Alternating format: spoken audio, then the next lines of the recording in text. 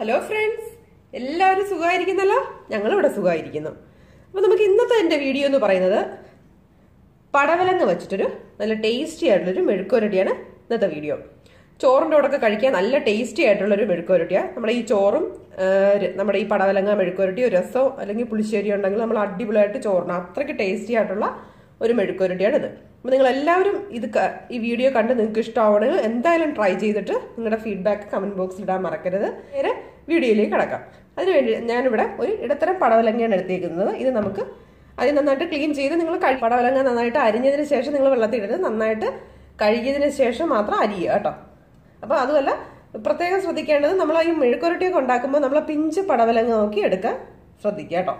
മുറ്റിയതാകുമ്പോൾ നമുക്ക് അത് ടേസ്റ്റ് കാണത്തില്ല നമ്മുടെ മെഴുക്കുവരട്ടിക്ക്. അപ്പോൾ നമുക്ക് ഇതൊന്ന് കട്ട് ചെയ്തെടുക്കാം. പിന്നെ ഇതിനകത്തിരിക്കുന്ന അരിയെല്ലാം കളഞ്ഞ് നന്നായിട്ട് ക്ലീൻ ചെയ്തുകൊണ്ട് വരാം. ആ പടവലങ്ങയിലെ അരിയെല്ലാം നന്നായിട്ട് എടുത്ത് കളഞ്ഞു. ഇനി നമുക്കിത് കട്ട് ചെയ്തെടുക്കണം. അപ്പം ഞാനിത് ഒരെണ്ണത്തിന് 3 പീസാക്കിയതിന് ശേഷം ഇങ്ങനെ കട്ട് ചെയ്തെടുക്കുവാണ്. കണ്ടോ, ഇതുപോലെ നമുക്കെല്ലാം കട്ട് ചെയ്തെടുക്കാം. നമ്മുടെ പടവലങ്ങയെല്ലാം നന്നായിട്ട് കട്ട് ചെയ്തെടുത്തു. ഇനി നമുക്ക് പടവലങ്ങ ഉണ്ടാക്കാനായിട്ട് സ്റ്റാർട്ട് ചെയ്യാം. ഒരു പാൻ വെക്കുക, അതിനകത്തേക്ക് നമുക്ക് കുറച്ച് ഓയിൽ ഒഴിച്ചു കൊടുക്കാം. ഇനി നമ്മുടെ എണ്ണയൊക്കെ നന്നായിട്ട് ചൂടായി. ഇനി നമുക്ക് ഇതിനകത്തേക്ക് 1 ടീസ്പൂൺ കടുക് ചേർത്ത് കൊടുക്കാം.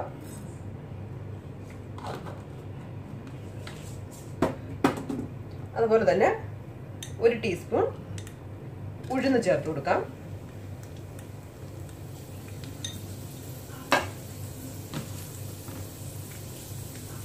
ഒരു 2 വറ്റൽമുളക്. നമ്മുടെ ഒന്ന് മൂത്ത് വരണം, അതുവരെ നമുക്ക് വെയിറ്റ് ചെയ്യാം. ഇനി നമുക്ക് അതിനകത്തേക്ക് കുറച്ച് കറിവേപ്പില ചേർത്ത് കൊടുക്കാം.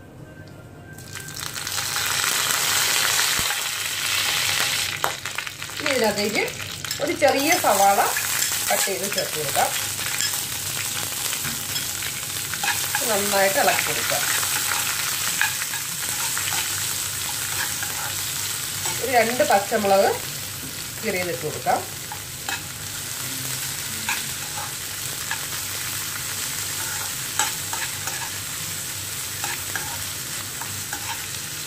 നമ്മുടെ സവാള ഒന്ന് വാടി വരുന്നത് വരെ നമുക്കൊന്ന് ഇളക്കി കൊടുക്കാം.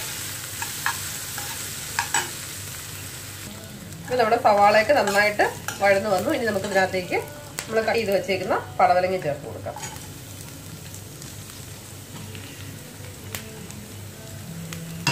ശേഷം നന്നായിട്ട് ഇളക്കി കൊടുക്കുക.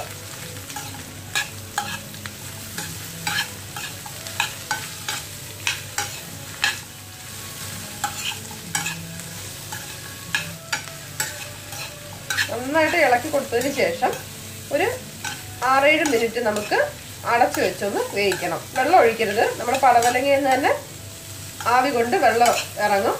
ആ വെള്ളം മതി നമ്മുടെ ഈ പടവലങ്ങ വെന്ത് കിട്ടാനായിട്ട്. ഓക്കെ, അപ്പോൾ നന്നായിട്ട് മിക്സ് ചെയ്തതിന് ശേഷം നമുക്ക് ഇത് അടച്ചു വെച്ച് വേവിക്കാം.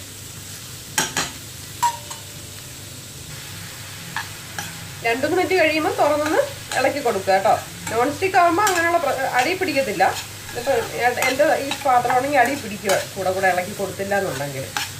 അത് ജസ്റ്റ് ഒന്ന് ഇളക്കി കൊടുത്തതിന് ശേഷം നമുക്ക് 2-3 മിനിറ്റും കൂടെ ഒന്ന് അടച്ചു വെച്ച് വേവിക്കാം. ഇപ്പം നമ്മുടെ പടവലങ്ങയൊക്കെ നന്നായിട്ട് വെന്തു. ഇനി നമുക്ക് ഇതിനകത്തേക്ക് പൊടികൾ ചേർത്ത് കൊടുക്കാം. ഒരുപാട് പൊടികളൊന്നും ചേർക്കാനായിട്ടില്ല. ഒരു 1/4 ടീസ്പൂൺ മഞ്ഞൾപ്പൊടി, 1 ടീസ്പൂൺ മുളക് പൊടി, ഈ ആവശ്യത്തിന് ഉപ്പ്. അതിനുശേഷം നന്നായിട്ട് നമുക്ക് മിക്സ് ചെയ്യാം. ഇനി നമ്മൾ അടച്ചു വെച്ച് വേവിക്കരുത്. ഇനി കുറച്ച് ഫ്ലെയിം കൂട്ടി വെച്ച് കൊടുക്കുക. തുറന്ന് വെച്ച് കഴിഞ്ഞാൽ നമുക്ക് ഒന്നിത് ഡ്രൈ ആക്കി എടുക്കണം. ഇപ്പം ഡ്രൈ ആയിരിക്കുവാണോ? അപ്പോൾ ഈ നമ്മളിട്ട പൊടികളില്ലേ, പൊടികളുടെ എല്ലാം ഒരു പച്ചമണമൊക്കെ മാറുന്നത് വരെ നമുക്കിതൊന്ന് നന്നായിട്ട് ഇളക്കി കൊടുക്കാം. ചോറിനാനൊക്കെ നല്ല ടേസ്റ്റി ആയിട്ടുള്ളൊരു മെഴുക്കുവരട്ടി കേട്ടോ. നിങ്ങൾ എന്തായാലും ട്രൈ ചെയ്ത് നോക്കുക. വീഡിയോ കണ്ട് ഇഷ്ടമാവുകയാണെങ്കിൽ തീർച്ചയായിട്ടും ഷെയർ ചെയ്യാൻ മറക്കരുത്.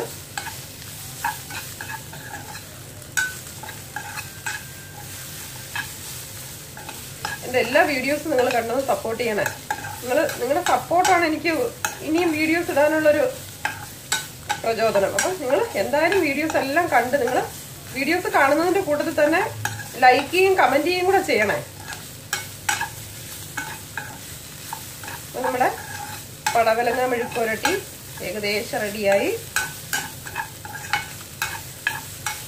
നമുക്ക് കുറച്ചും കൂടെ കറിവേപ്പില ഇട്ടതിന് ശേഷം നമുക്കിത് ഓഫ് ചെയ്യാം.